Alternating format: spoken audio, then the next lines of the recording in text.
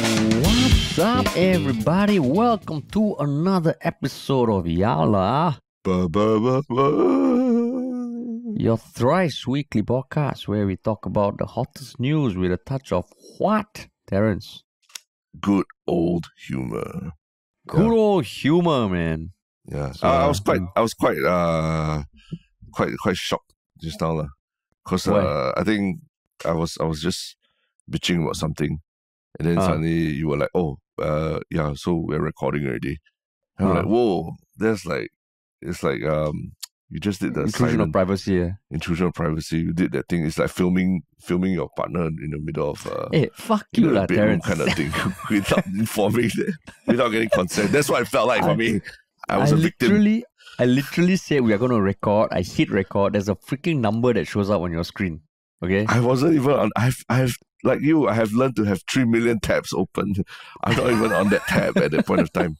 So you just hit record, and then you got to ask for people's consent, Harish. Have you not learned from YouTubers, dude, past and present? You can't just do this thing. Yeah. Don't give me this nonsense. This is our 398th episode. No? We've been through this 397 times. Don't suddenly make an accusation.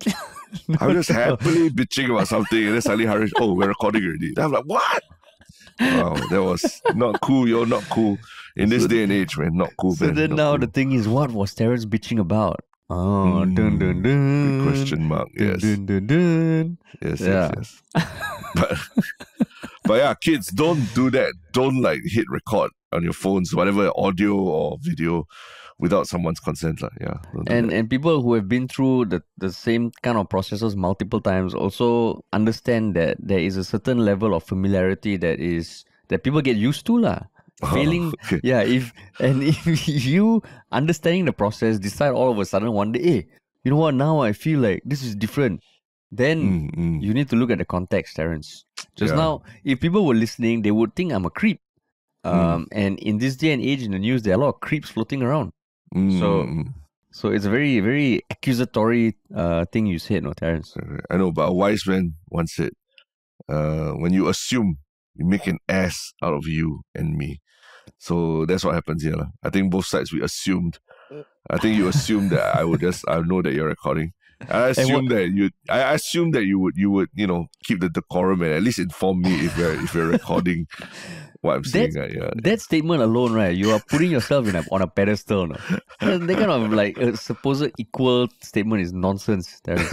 Nonsense. Yes. That was just a wayang only. Wayang. Yes. But yeah, making an ass out of you. Actually, before we go into all that, there are some changes afoot for our podcast also, right?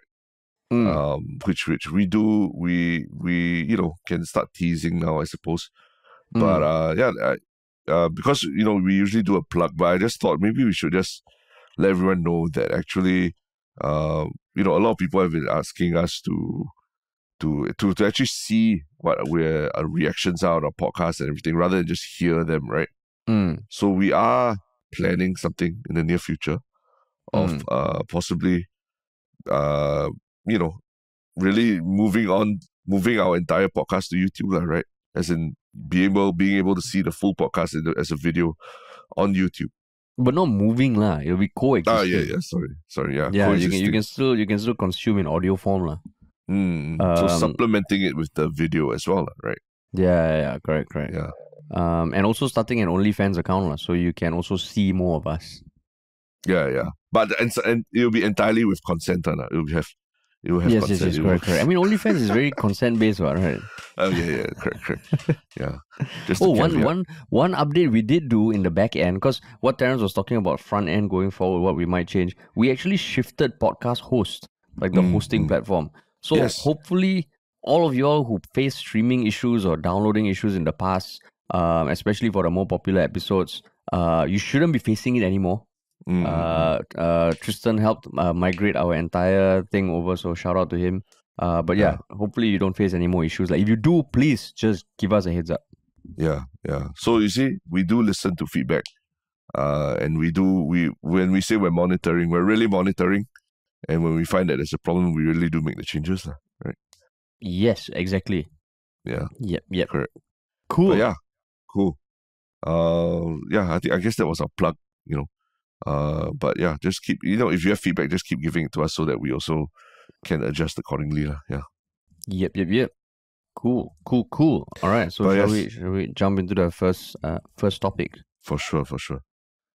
All right. Okay. So the first topic is about another minister. It's a minister-driven topic.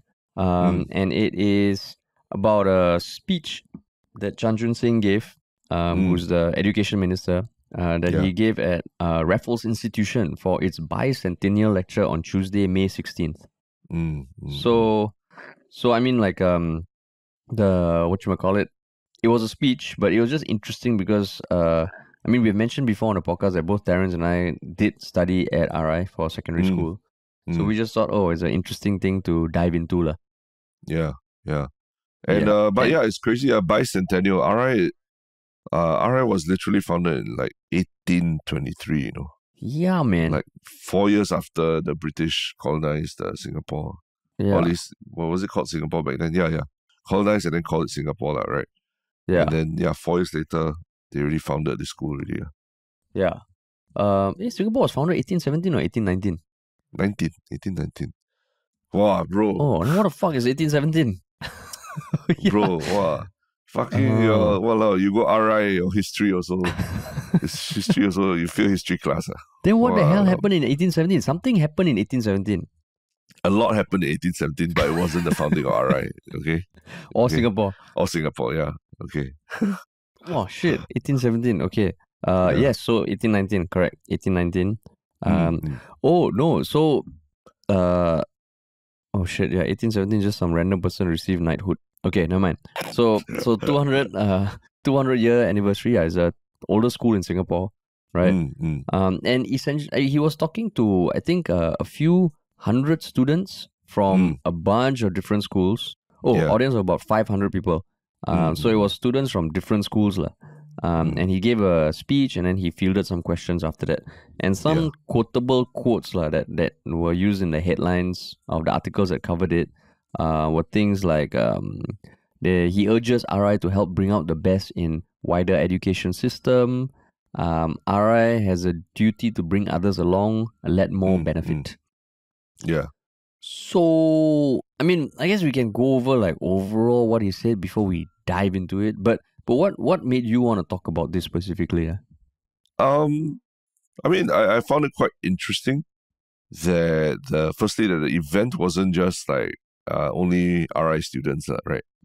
That they opened it up to students from other schools. So, and like what the headline was saying, that I think Chan Chun Sing made a point that it's not about Raffles, Rafflesian exceptionalism, but about bringing others with you, which is quite. I as an RI boy who went there during the 90s and it was really during the formative years of your life. Back then it was. I remember the rhetoric was always about, you guys are the future leaders of Singapore. I don't know how many times I heard that phrase until it almost became like, what do you call it? In those days we didn't call it a meme but we would just make fun of it future leaders of Singapore and all that right? Like people ask you what you want to grow up to be. A leader. Future leaders. A leader. I mean, leader. Yeah, maybe people who haven't been to RI might not understand the context, but RI really there's a overboarding sense of history and accomplishment when you walk through the main halls and everything because I remember back then, maybe it's not so now, but back then they literally had like photos of notable alumni just hung around like the main atrium area right, under a giant school what do you call it, the logo of the school, and like crest. photos, the crest, and then photos of all the notable alumni.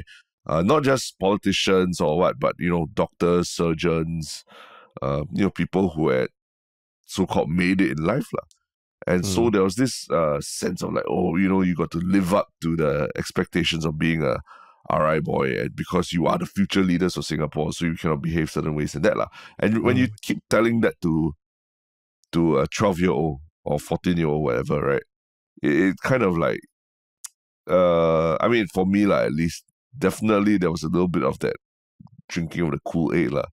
And, you know, for better or worse, it kind of makes you think like, oh, yes, there's something exceptional about being here, being an RI boy, and, you know, you work hard, that's why you're here with this group and all that kind of thing, lah. So, yeah, that was like, that's why I found it interesting to contrast with what Chan Chun Sing is saying now. The message is really not about that you guys are a special bunch of people, but that you must do well, but also bring others with you, lah. But for you, why is this interesting topic for you?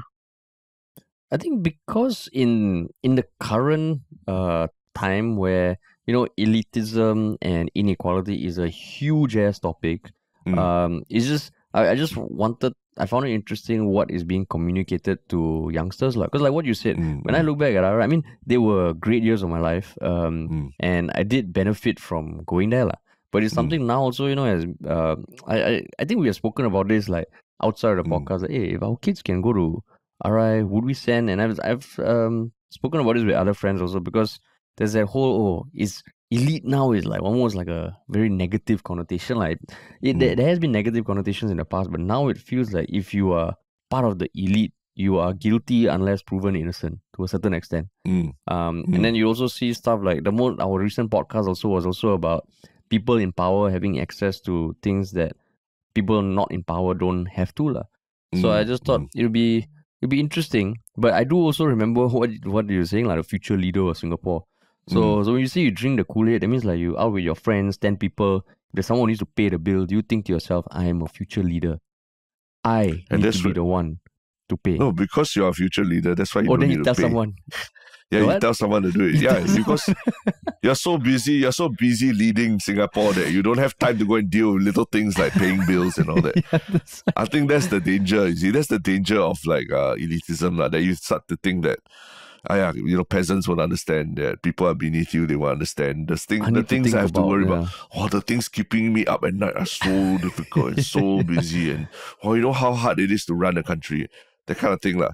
Which is you know, I think, especially when you're talking about young kids in the formative years, maybe one thing that back then, okay, I'm not criticizing whatever the education system is now, because I'm not a product. I'm not in school now, right? But if I'm looking back then, if anything, it's probably I think there needs to be more emphasis on teaching empathy, lah, right?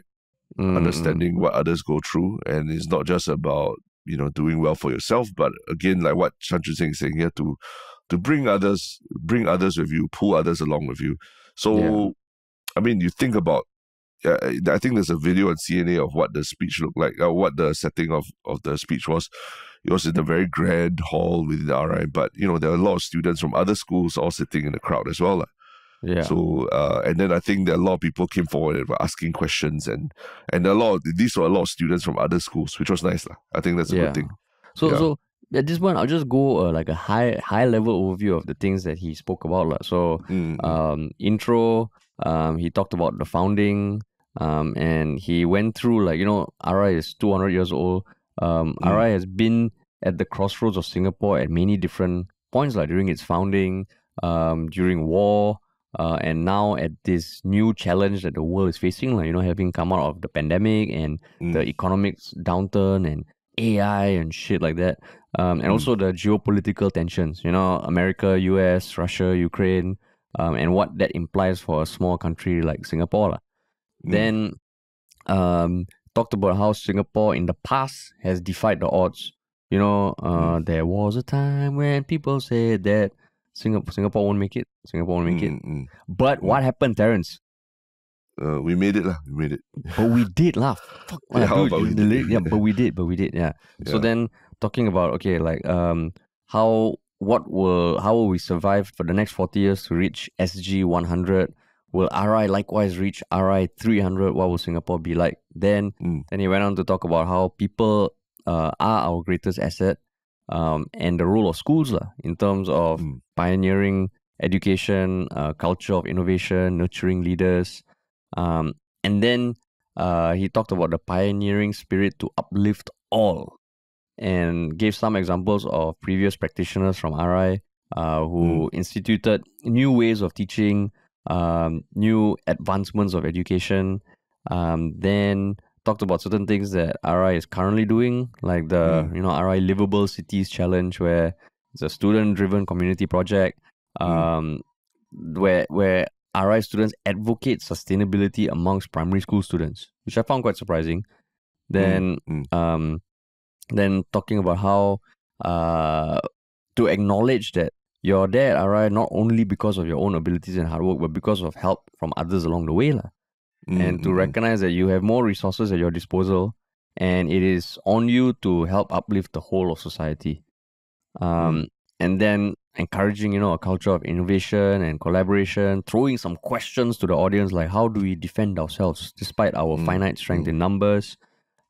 Shared some stories of notable Rafflesians who are people who graduate from RI, what they call, and then how the next generation must be rooted in service. And to stay steadfast to the founding ideals of RI and schools, and to cultivate just a strong desire to learn.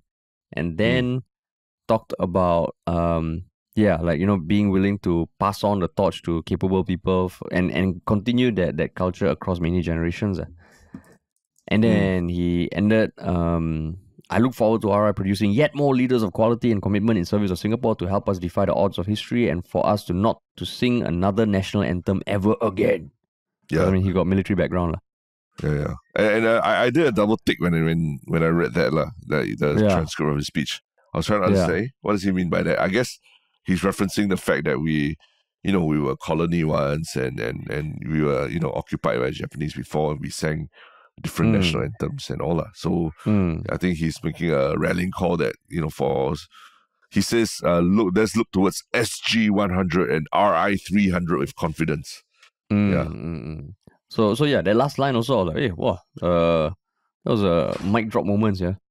A bit. But even if you watch the few excerpts of the speech on YouTube, that you can tell the gumption that he was delivering with. I wish there was a whole video, because after that there were questions that were asked also by 7 students from 7 different schools. So how did you feel, seeing the headlines and then reading the speech? I mean, first things first was that the speech was it really weaved through the history of RI and Singapore in the speech, right? So he's really trying to plant the school's place in Singapore's history as well, which was it's not. I mean, we can whatever thoughts you have about the speech, at least it seems like that they really went in depth into the history of the school, which is interesting. But yeah, it's just there's a lot to unpack in that speech for the students. But a lot of it is a very much I think it's like what you said, it's in this day and age, right? It seems to really try to tell students that that mindset of being the elite leaders of Singapore, it's not enough. It's not enough for Singapore's future. It is quite, I would say it was quite a wide-ranging speech that probably 20 years ago you would never have heard something like that being delivered to students, right? That's my thought. I'm not saying that it's very good or it's very bad, but it's a sign of the times that politicians, when giving speeches to 14-year-old kids and all, they are really towing the not say towing the line, but they are really pushing certain narratives rather than just the usual. You have to think about what's the future for Singapore and all that. Yeah. But when I was reading it, actually it was about 1,000 students. There were 650 RI students, 333. Around there. So when I was reading it, certain phrases like RI has a duty to bring others along, let more benefit. I found myself like, is that that's in some way really hammering home the fact that you guys are better and it's your duty to bring society along. So that was my inner wokeness. I was like, hey, what does he mean by that? But then at the same time, RI is the older school. They have produced alumni who have done like interesting shit. Mm, Is that a wrong message? mm, If you are kind of like, encouraging the students to pay it forward to, I like that he told them to recognize that you are here not only because of your hard work, but because of a lot of things, like, you have more mm, access to resources. And it's so easy to shit on speeches like this. And it's so easy yeah. to be critical of people like Chan Chun Sing, who sometimes is not the most likable when he delivers speeches. Like. But then when I was reading this, I Mm, was like, that's why I don't know. I'm still finding out like what to think about stuff like that, or the notion of that. Okay, RI is leading the way. It is your duty to bring people along. The practices that they practice now is for 400 per cohort, but what if it could be extended to 40,000? mm, mm, But mm. is that wrong for him to say that? Is it bad? Is it But is it unwoke? this sounds like the contrarian in you trying to find something bad Yeah, to that's say why. about this issue. Yeah, that's why. I'm like, ugh. When ultimately the Yeah, message is not a bad message and all that, right? yeah, If it's not. if it's my turn to try and find fault with anything, like, Yeah, right? that's why. It's only at one point, I think, if you look up the transcript of speech at, I think, point 49, where he says, ensuring good leadership for the long term is a never-ending challenge. The quality of our people and the character of our leadership must remain top-notch so that Singapore can continue to count for more than our size. Then I'm like, wow, bro, that's a humble brag right there, man. He's saying Yeah, that the leadership must remain top-notch. He's saying that means the leadership now is top-notch. So I'm like, yeah. wow, he slipped that in, That's like a happy man, meal, a salute. happy meal of politics. We feed you when you're young. Yeah, we feed Yeah, you when yeah, you're yeah. young. But I And mean, that the, to the maintain the narrative that our leadership is top notch. yeah, yeah. Yeah. That's why like what you said, right? We are like putting it under a microscope to find things to shit on. But then also like, Mm-hmm. why is there this desire to shit on speeches like this? Is it because like right now there is that notion of like, oh, anything talking to the elites at any age is something that must be like scrutinized to the max? Because we No, I also, think yeah, we're also speaking from the context of two people who went to RI, who yeah, I won't yeah. deny that I benefited a lot from it. Mm-hmm. And I won't deny that a lot of my best friends also come from RI and RJ. Mm. I mean, we fell off the the standard path of like the corporate ladder, the corporate treadmill.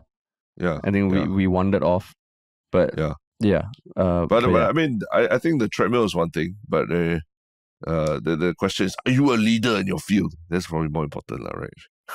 in my field, Yeah, yeah, yes, yeah, Terence, yeah. undoubtedly. Even when like how you say even no lah, leader in the field. What does that mean, man? What is the field we're in? Podcasting lah, right? Coffee shop talk, kopi talk, Coffee shop talking, correct. We are better than all those uncles in the coffee shops, just talking We about got politics and mics. all. We Yeah, got we got mics. Yeah, we got mics. Yeah, we have a subreddit. Yeah. No, but yeah. I think also the reason why you and I found this interesting, beyond just being RI boys or whatever, is that there has been in recent years, RI has been had some controversies about appearing elitist, lah, right? Mm, I think there was there's a lot of debate about income inequality in 2019, and the Raffles Institution was the name comes up quite a bit, lah, right? mm, And there's the idea of elitism and RI representing or being a bastion of the elitism back then, with things that even like Chan Chun Sing has mentioned in his speech, like things like the Queen's Scholarship and all that, right? mm, Um, being offered to the students there. So yeah, it is. I can understand why this speech will be more closely scrutinized than other speeches at other schools and other anniversaries and all that, right? mm, Yeah, like I think even in 2018, uh, the principal was he was giving interviews and all that, trying to say that RI is not they want to debunk the view that RI is an elite school, so to speak. mm, And there are all these things that have come up in debates in recent years about whether our whether it's SAP schools or RI or ACS or all that, have become this elite circle that are only open to people who live in the prime areas of Singapore, right? mm, So mm. that's why I think this speech has garnered more interest than usual, Yeah. Yeah, yeah. But I mean, it's it's interesting lah, because I think one thing that we cannot deny is that even the world of being a student now is very different from how it was back then, right? And just now you mentioned that it is more important than ever to teach empathy, lah, right? How you teach empathy, who the fuck knows how I don't know. There's probably a ton of research, but I think at this point, if you imagine last time we were in a bubble, right, of sorts, but there was no social media, there was no, you just live in your bubble, which is good and bad, lah. Now with social media, if this culture of like, oh, we are leaders and we, by having going to other schools are doing our service to community, that also feels a bit, you gotta keep that in check, lah, Yeah. yeah, and that's where with social media, all these things can be multiplied, lah, or like what's the magnified, multiplied, I think, Exacerbated, exacerbated, yeah, amplified. for good Yeah. and bad, lah, for good and bad. Yeah. Yeah, I mean, but again, like, our perspective comes from like being in RI donkey years ago, lah, right? Yeah, So yeah, there correct. could be things now, programs now, maybe teachers are better equipped to talk about these things than they were back then. Because really back then, for us, I just remember my time there, it was really all about academic excellence. Not necessarily academic excellence, but academic pursuits. I say excellence because, I mean, yeah, I was like, for example, I was very interested to study certain humanities subjects. But because, in my secondary 2 exams, I couldn't get a certain score, then they told me, oh, you cannot study this extra subject even if you wanted to, like, even if you're interested in it.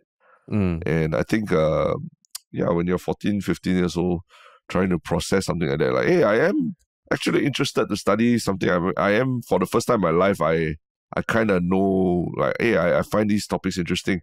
But then being told that, oh, you can't study it because, your grades in mathematics and science and all that are not good enough.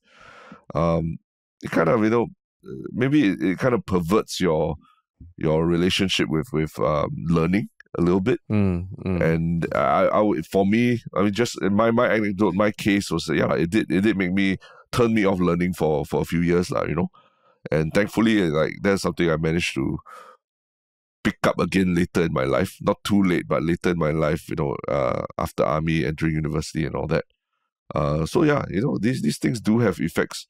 The things that you tell students, the way you structure their curriculum and learning, do have effects on whether they become, like what the government says, like lifelong learners, and whether they enjoy learning through their lives. So now you enjoy learning, lah. Yeah, I do. I enjoy reading a lot more. I don't know. I think the most important thing is also acknowledging that you. The first thing about knowing anything is to acknowledge that you know nothing, lah, right? And that's the approach I take with a lot of things these days. That, like, as much as I've read, or as much as I think I know about something, there probably is like a lot more. There are a lot more people who probably know more about the topics, and you should go and read up and learn from them also, lah. Yeah. Then why every time I send you a new app to try, it takes you like fucking 3 years to try it? You interested to learn, is it, Terence? No, there's other things to do. Learning is not just about using apps, right? Why is it use apps only means you learn? Is it you use TikTok, you learn? Is it you use TikTok, you learn? You use Facebook, you learn? Is it? You have to learn how to use what? There's a lot of learning. Try Notion also. Must write a white paper like that. You can read a book to learn. It's not just about using apps. OnlyFans come out, you must use already, is it? You must use to learn, is it? You go and try a bit, lah. Then you learn can be a selective, bit. Yeah, you can be selective about it, right? There's so many things to learn. Why is it must learn apps? Straight in, must learn apps. Wow, NFT, big deal. Oh, I must go and read everything NFT. Wow, AI. Wow, I'll go and read everything AI. No, it's not how the learning works. So point, Terence. Never criticize Terence's interest to learn. No, never criticize. But that's the thing. For you, like, exactly, that's the RI mentality back in the time, right? Where if it's not useful, what's the point of learning? App is useful, what? Learn app, learn app. Go and learn app. Then I tell you, if I tell you about what I was reading yesterday about, like, some, Venetian history, or like the history about the Catholic Church, or cannot. The app, if it can save you 2 hours a day to help you read stuff that you enjoy, isn't that better? Huh? But so it's not just go learn app, not just hashtag go learn app. But my experience is that the learning of the app, I spend 2 hours having to learn the app and troubleshoot every time there's problems. So that's where I'm coming from. Where it doesn't free me two more hours of my day lah. Yeah. Because you never put your whole heart into it, Terrence. Yeah. Your whole heart. No, but you said... I think for you, there's always like different phases. First is the learning how to use the app. Then after that, you must customize the heck out of it, right? You must have everything, not everything, system, everything placed on. That's why I like the iPhone, because I don't need to customize a lot of shit. So it's a nuance trait, Terrence. Okay. But going back to what you said about not being told to not study a topic and all, but that's a Singapore thing, one. It's not just a RI thing, one. Correct. Yeah. Yeah. It's not. You're right. Yeah, it's not just RI. But I guess maybe, if anything, because RI is so academically focused, right? The pressure just feels so much more. Like all your friends are. I mean, it's literally that kind of thing where all your friends are going, or they're staying in class to study something, and because your grades were not good enough, you pack up your bags and go to another class lah, or another room or something like that lah. Especially for languages, it was even before there was like streaming of languages and all that. RI was already like preempting by checking your grades, and then okay, you guys are not so good, you guys go to another class and all things like that lah. Yeah. But that's why RI, I have no idea how it is now. I know we've previously had some people message us saying they listen to us for GP, which I guess they're in JC. So maybe they're in RJ, maybe they're not. But I think, it is different now. And the more we talk about it, I think one thing to also highlight is that maybe the unease when I hear lines like, RI has duty to bring others along, let alone more benefit. The one big realization after, coming out of RI, going to the real world is that, okay, RI, maybe you're good with academics, but life is so many other things. So the same way, okay, like RI, education, academics, bring other people along. But you also need to recognize, everybody needs to recognize that not going to RI doesn't mean you have nothing to bring others along in your own domain, along in your own field. Because, you go through life, beyond a certain point, your academics don't mean shit. Whether you did well in school, it doesn't mean shit when you're in the real world. Unless you work in a university, right? Or you're doing a PhD. Then academics mean a lot. That is your world. Don't go to your academic institution saying, hey, I just heard academics don't mean shit. No? So why you fire me? Dude, you're a fucking academic, okay? So if academic is not in your vocation or title, there's a lot of real world experience. And I think the dangerous thing is when you think just because you did well in school or academics doesn't mean other people don't have anything to offer, because there's so much to learn from each other. Well said. So much to learn from each other. So much to learn from each other. Yeah. But overall, so you think overall, how would you grade Chan Chun Sing's speech? Wow, how would I grade? I think it was knowing that he's giving it to like the future generations of Singaporeans. I thought it was okay lah. It was after reading the headlines of the articles, I was like, oh shit, how is this going to turn out? But I thought, okay, it's more rounded than I would have thought.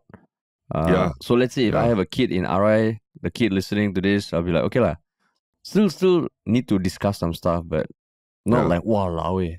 The best thing that came out of this for me, the whole thing was a comment on Reddit, about the article, bring others along, not separate yourself from the field. The comment was, is this why RI minister bring ACS minister to rent bungalow?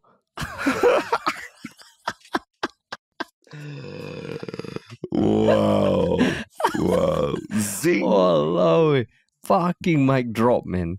Mic drop. If you don't know the context of this, you can go listen to our previous episode. Oh man, yeah. But how would you think? I think not bad. As in it didn't smack of like elitism and although it weaved in a lot of history of RI and how RI is such it's a special school and all that, but it weaves into the larger context of Singapore's history also lah. So actually it was a pretty good speech.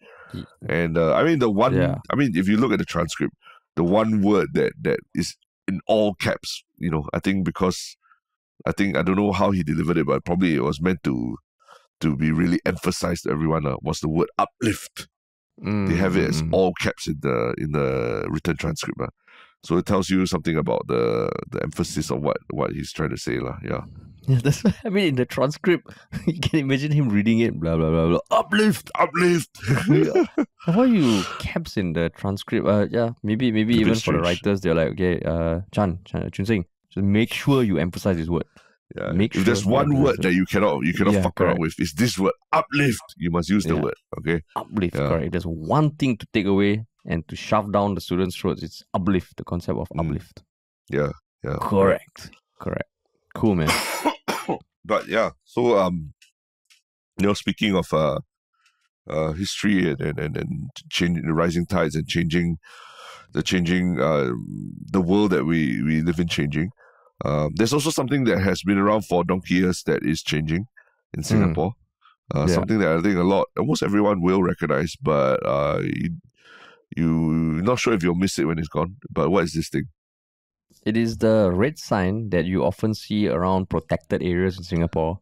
That, the red and white, basically there's text no admittance to unauthorized persons and in different languages or the 4 main languages. Then in the middle of the rectangle, there's this silhouette of a guard pointing a gun at another male individual with his hands up. Yeah. And I'm sure even just by hearing that, you know the image that we're talking about. So the latest update is that come 15th May 2023, 2 days ago, the Singapore police is updating the design for the next 5 years. So during the transition period, you might see some of the old, you might see some of the new. But what is the difference, Terence, in the silhouette in the middle of the diagram? I think the big difference is there's no longer, one guard pointing a gun at another person, but it's just an image of a guard standing in, I don't know what to call it, in sedia position, holding a rifle, like literally just standing there. Kind of like, imagine like the NBA silhouette of like someone like standing there bouncing a basketball. But this one is like the soldier version. So a soldier just standing there facing camera and holding a gun. So it doesn't look as on first glance, it doesn't look as threatening as the old photo, right? Which literally was a gun pointing at the person with their hands up ready, right? Yeah.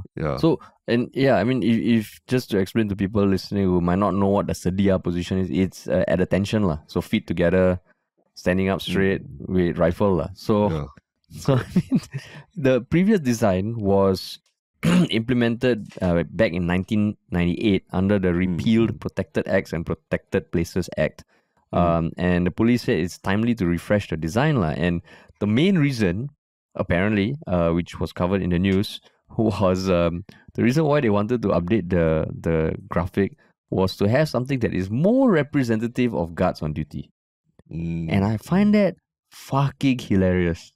Why? Because you need to tell people, oh shit, our Singapore guards are not always in a position where they have a gun pointed at someone with their hands up. That's not representative of our guards on guard duty, guys. Most of the time, our guards are standing at attention with their rifles pointed in the sky, not at someone else. So I find that so damn hilarious. And I don't know, this is meant to be a deterrent, right? Yeah. The new one just doesn't feel that deterring. Yeah, the new one feels more like it's just someone standing at attention. Yeah, that's why. There's someone watching. Yeah. It's the kind of silhouette that I would look at and I point to my kid and say, oh, that's what a soldier does, stands there like this, But it doesn't look as fearful. It doesn't look as scary as the one where there's potentially a gun pointed at you, right? Yeah, it's almost like a photo moment, like those British guards. Yeah. You go there and take a photo. That's why I feel like what gave rise to this? Is it because gun pointing is generally frowned upon now, I guess? Gun violence, because of gun violence in the US, in the Western world. It's a very sensitive topic, is it? But actually, the thing is, the truth is that, even in the military and all that, there are rules of engagement. So to get to the point where you're pointing a gun at somebody, there's a lot of steps that have to happen before that, right? So maybe what they're just saying is that they're not saying that you'll get a gun pointed at you just for entering the area, but there are people on duty watching you, right? You will have a conversation with someone at attention, and then they will decide whether to point the gun at you or not, lah. Yeah. They even changed the text. Previously, it was no admittance to unauthorized persons. Now is force may be used, no entry for unauthorized persons. Yeah. So changing admittance to entry, okay, smaller word, easier to understand, good. Force may be used. I guess because when you see the guard in position like that, you're probably thinking, oh, he looks like a peaceful guy. Then you read, force may be used. I need to be careful. Force may be used. Whereas the previous one was like, you fuck around, you'll get a gun in your face. Yeah. And the other thing about the previous one was that you look at the guard uniform or whatever he's wearing. It looks like he's wearing a beret more than anything, like than a helmet or whatever, and a belt. And a belt. Those are the only discernible things you can see on the silhouette of the guard.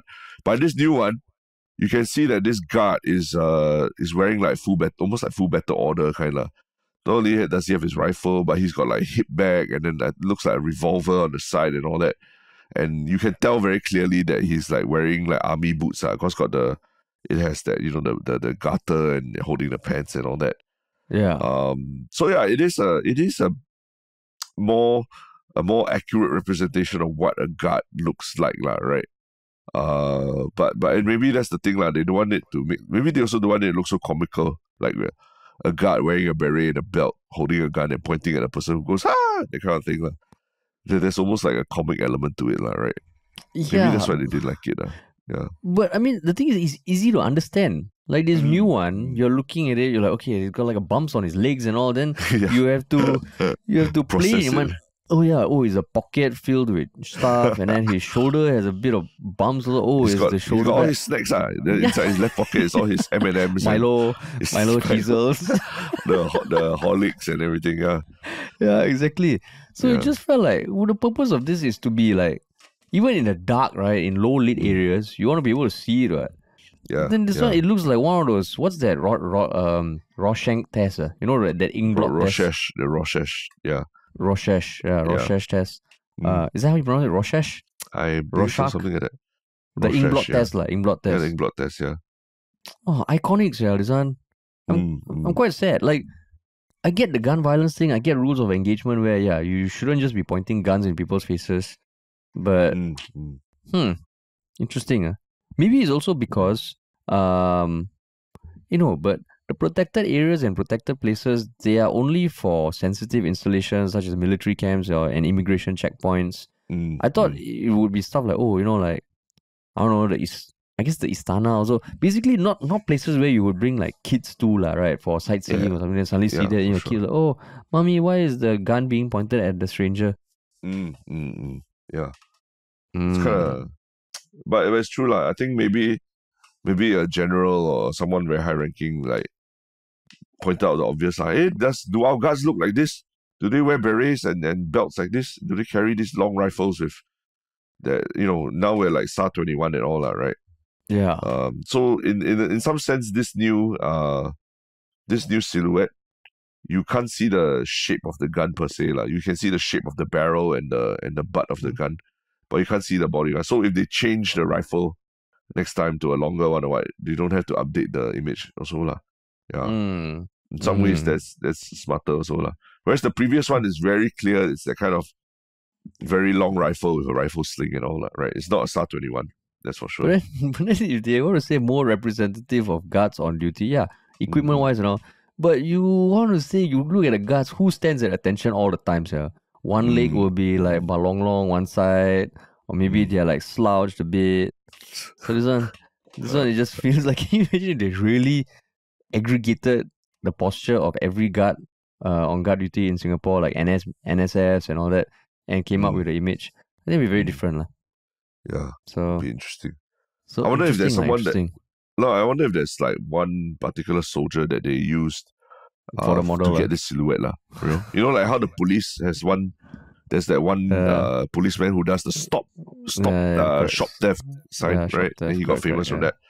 I'll be very curious to find out who the soldiers, which soldier silhouette this is. Yeah. Correct. Interesting. Interesting. I was just a funny surprised thing. lah. I was just surprised when I saw this. Yeah, I had no clue that this was in the works at all, right? Yeah. This Correct. needed updating. But yeah, Exactly. Yeah. cool. Cool, but man. yes, let's move on to the one Shiok comment.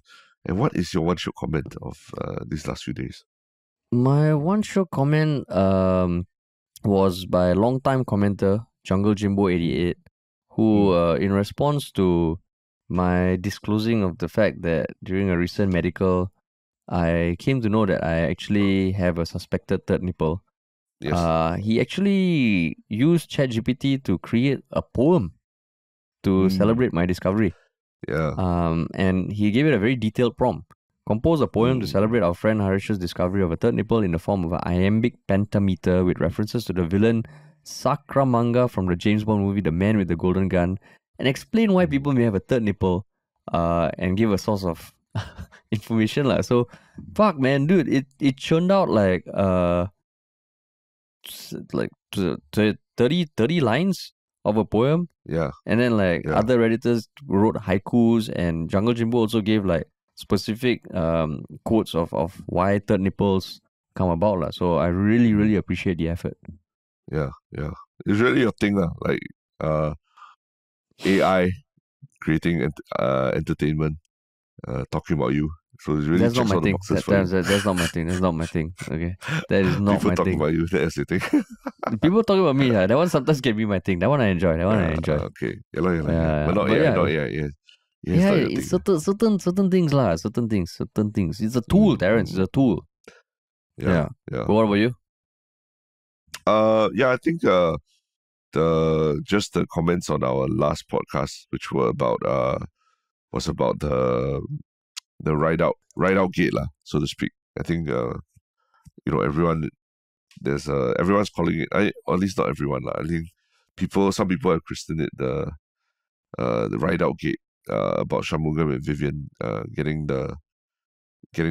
staying in those colonial bungalows lah.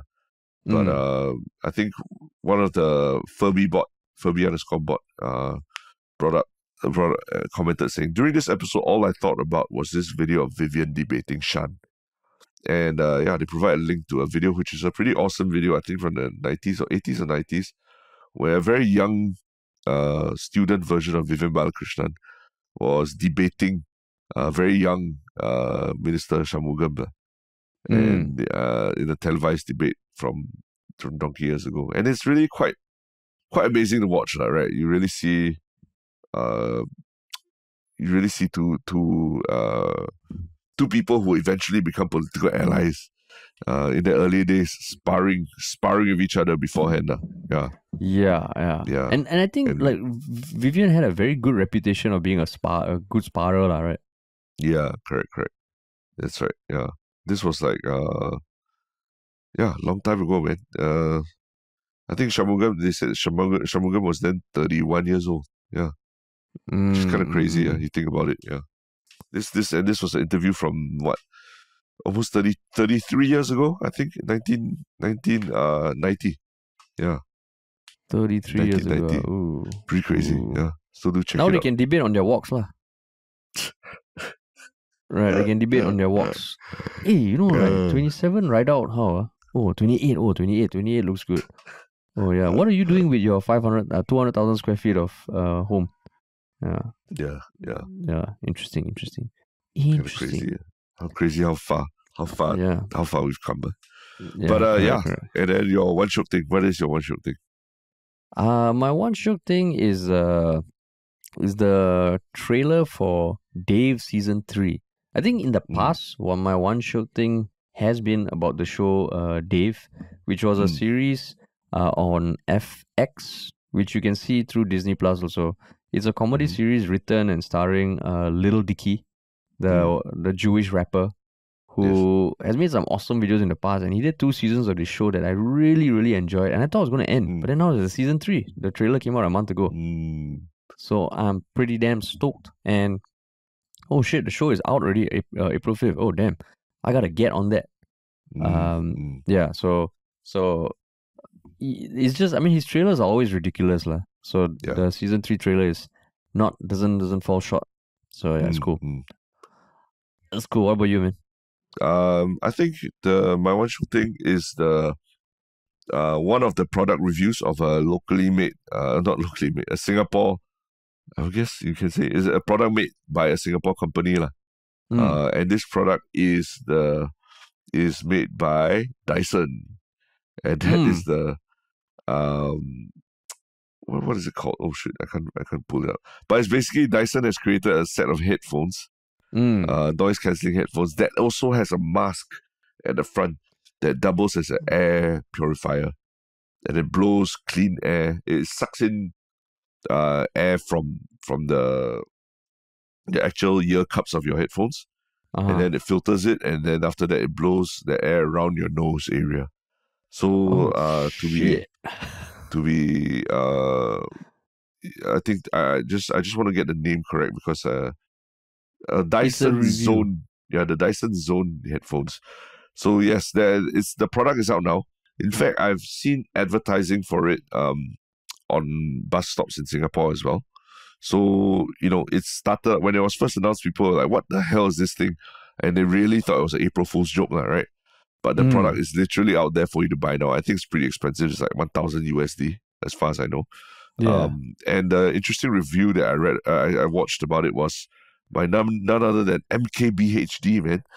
And the headliner and the title of his video is, "This is the dumbest product I've ever reviewed." So at first I was like, oh God, is that some clickbait title where he, it's not as bad a product as he says it is, but he's just saying it's dumbest just to get people to click on it. But no, he actually bought the device. He used it. He got I think he got someone who's trained in, someone in the medical field to come and talk about whether the benefits of having air purified and then a wash in front of your nose.